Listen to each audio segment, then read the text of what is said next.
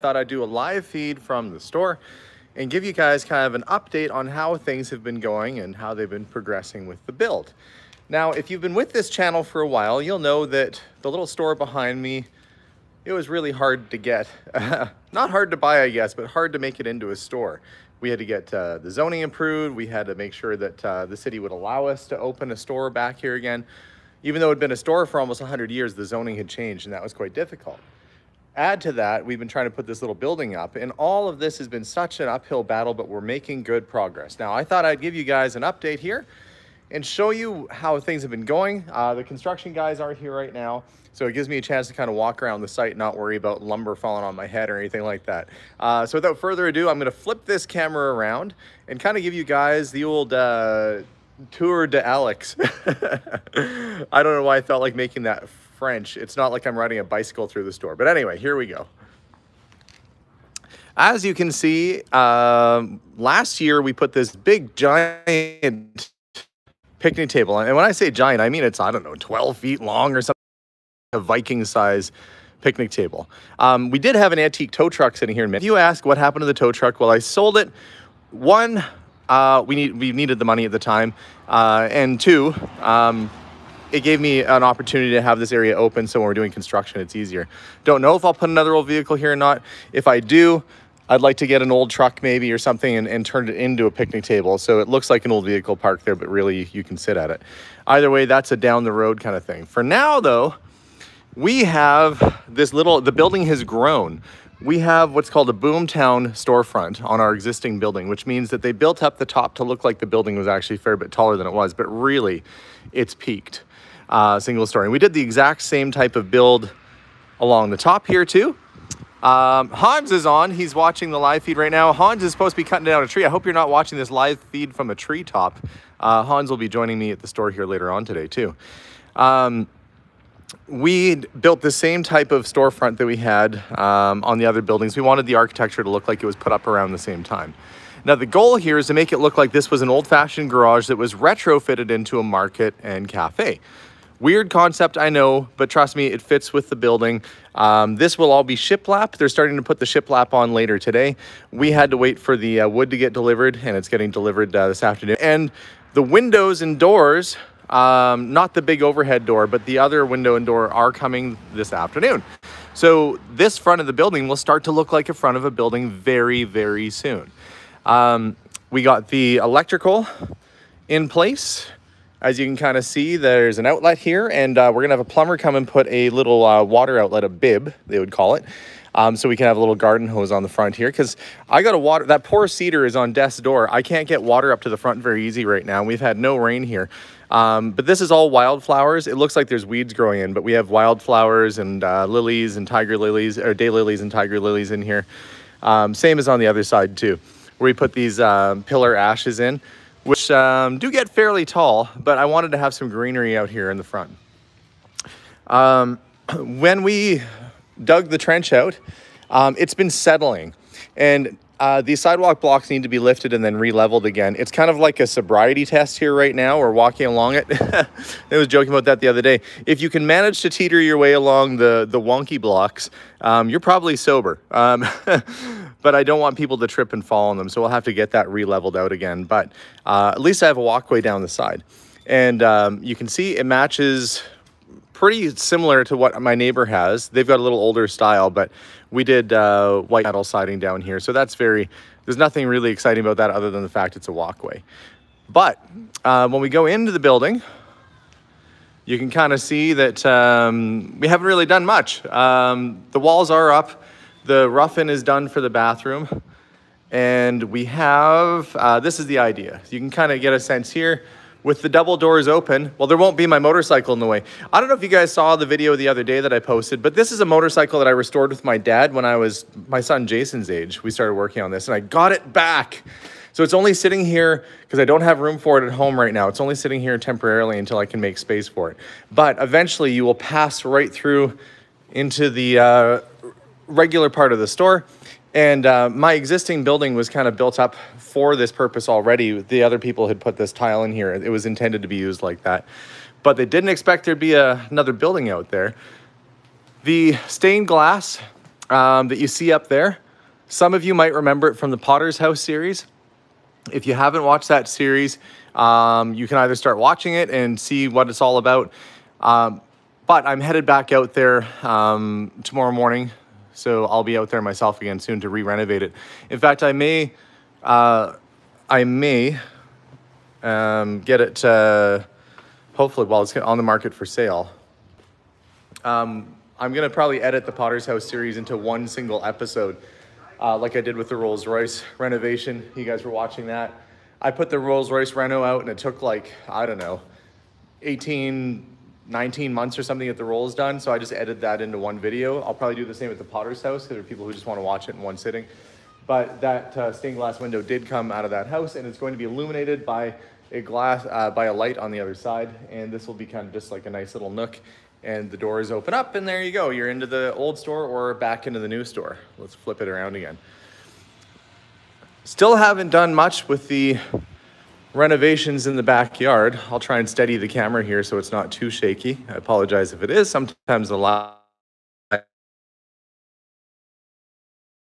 Hannah, move the old ambulance back here while I'm away. I will not be taking it out to Provost as I did last time. Last time I took it out, I underestimated the size of the gas tank in that car, and well, let's just say I had a bit of an adventure. So the back of the building is pretty much just a big white wall, but it doesn't need to be anything too fancy back here. It needs to be secure. That's why some people were asking, well, why didn't you put a whole bunch of windows up here to get more light in the building? The problem with that is that I don't want to have a bunch of break-ins, and the more secure the building is, the better I can sleep at night. This will get landscaped in the back. We'll do a nice little gradient to that door, so it'll be level at access and then kind of come down with a pretty little path and some picnic tables, and we'll put fresh sod out here. I've noticed that every time I come in the backyard, look how awful this isn't even grass anymore. If I didn't have weeds, I'd have if I didn't have crabgrass, I'd have no grass at all. That's the world's worst blues song. Bum, bum, bum, bum. If I didn't have crabgrass, bum, bum, bum, bum, I'd have no grass at all. I'm getting cherries back here. Look at this. I wonder if they're ripe. I'm gonna try one. I'm gonna try one of these and tell you. Pooey. Yeah, I guess that's about right. I might have to harvest these. They're pretty good. I've got cherries. Oh, look, I've got cherries on this tree too. This tree was here before me. Ooh, look at all the cherries. I don't know what this is. Oh, that's lilac. I'm pretty sure that's a lilac bush. It's funny that when you move into a property, you slowly start to learn what things are. Rhubarb. And I think this is meant to be I planted, I think, a couple plum or pear tree and a plum tree back here. And I don't have much. I'm going to walk on my old siding here. I have one lonely little plum, it looks like, starting there. And you can tell it's a plum because it looks like somebody's fuzzy butt. But oh no, look, there's other plums. So this one's bearing fruit this year. I'm pretty excited for that. Actually, I'm excited for that because Melissa and I like to make jam, and these are all fruit-bearing little trees back here. There's Saskatoons over there, which is a Western Canadian sort of thing. You make great jam out of that. But we make preserves and we give them out as gifts during the holidays. So now we've got extra trees, but those cherries are just about ripe. I might have to go dig back there a little bit. When I'm not on camera, I'll be foraging like a wild animal in the woods. Okay, I haven't done a walkthrough. Look, there's nothing in here right now. I really want this space to feel very clean and very shoppable and open. But I don't want to have too much clutter in here. And the cluttery space, this next is the other building. That's where the clutter is. Look, I just right through that doorway into my store. I did keep back a couple of the Teotihuacan, I think is how you say it. I'm terrible at pronouncing that. Somebody's going to teach me the right way to say it. Teotihuacan masks. I've got 2 of them. A little bit of the stuff that was left over from the Stan Reynolds collection. There's a musket down there and some fossils and a Ferris wheel and tin toys galore. Tin toys galore. Zoltar, the great gypsy. We got a Zoltar. See your fortune. Come see it too, no? Oh, Zoltar. Let's see. Do I have a $2 coin on me so I can get my fortune read? Let's see. I do. Let's see what Zoltar says today. You may have heard this, but Zoltar is here to tell you you can believe it. Age is simply a matter of mind. If you don't mind, then my friend, it doesn't matter. So go on, be carefree like a little baby. But first, give Zoltar a little money, and I will give you a fortune. I already gave you money, Zoltar. Okay, what does Zoltar say today? Yeah, I'm gonna get this turned around. He says, a ship in the harbor is safe. No, that's Dracula. That's the Count. 1, 2, 3, He says, a ship in the harbor is safe, but that is not what ships are built for. Take risks and venture out of your comfort zone. If you don't move beyond where you are today, you will never have more or be more. There is a trip that you have been thinking of taking. Go! You will make some valuable new contacts. Well, I am. Zoltar, you're on the ball again. Zoltar knows I'm going to Provost tomorrow, and I am going on a trip, and maybe I'll make some new friends along the way. So this sounds like Zoltar is up to speed and has given me a fortune. He's predicted what's already in the works for me here today. Good old Zoltar. Well, back in the shop. I have been, if you remember, saw the video where I went to my friend Greg's house, I picked up a whole pile of typewriters. In fact, as I've been thinning down the camera collection, well, I've also been buying more.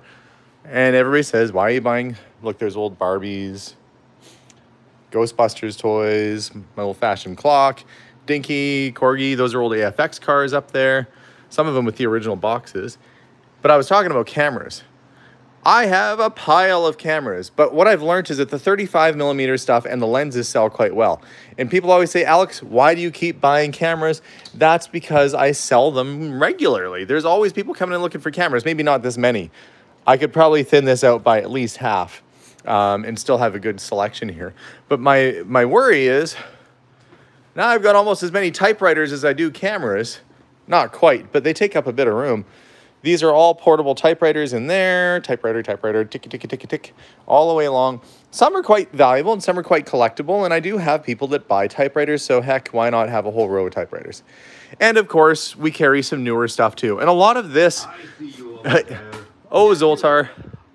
He's on a timer. So every so often he goes off and he tries to convince you to come and spend money with him. We will probably move a lot of this sort of product over to the new space. When that opens, then we'll focus on this building as being more of the antiques and collectibles. So it'll have a different vibe, but at least we already have these in stock. I can just refixture and reimagine the new area. Like the retro toys, those will stay. But the tea-related paraphernalia, if it's food-related, or the soaps that we have, these are bath bombs. A bath bomb for teachers. Smells like grading papers, even on your honeymoon, or at least having PTSD from it. What kids? Smells like a locked door. I can't hear you. I can't hear you. I can't hear you. There's some that are a little bit sassier there. I probably should have zoned that out there. Lather up a better personality, hand soap, or make others comfortable, pretend to be happy. We get these funny little things mixed in. Let's see, this one is a candle for Karens. Smells like a can of hairspray and a 911 trigger finger. Someone needs to see the manager. Awkward moments. Smells like your entire life. Oh, anyway, some of that stuff just makes me smile, and we end up having a little bit of funny little stuff like that. I'm going to keep the candy on this side, but I will move the coffee and tea and the hemp products and more of the food products over to the other end, as well as our pickled garlic, which Melissa is a big fan of this stuff. She emptied like the whole jar on her own. I'm not kidding you. We brought some of this home and Melissa like went through it like nobody's business. Pickled carrots, pickled beets, and then we've got all of our jams. Num num num. Blueberry patch, see there's Saskatoon jam right there. All these hot sauces. Which is the one Steven likes? He likes Carolina Reaper. That's gonna peel your eyelids back, that one will. But all this fun stuff that we've been carrying in this store will probably some of it will make its way over to the new location because it'll be more geared towards that. And then I can expand this sort of product, like the antiques and collectibles, and carry that forward more in the other area.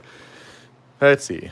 Sauntering through the back, you'll see a giant row of vintage Matchbox toys. And this is a Khalees Lavalley. He's the guy that basically penned "O Canada," our national anthem. So it's kind of cool to have his signature on a piece of music framed. It's a nice little, very Canadian collectible. I've got my Arthur Pellin polychromatic serigraphs. That's an original John Speed map from, oh boy, when is that from? The 1600s. It's old. 1610, I think, is when that's from. It's hard to find really early maps, but that's one of them. Yesterday, I went out and I picked up the Telefunken amp and the PE turntable. They're in their home now. And boy, if I get any more records in here, this is gonna start to look like my dad's old house used to look.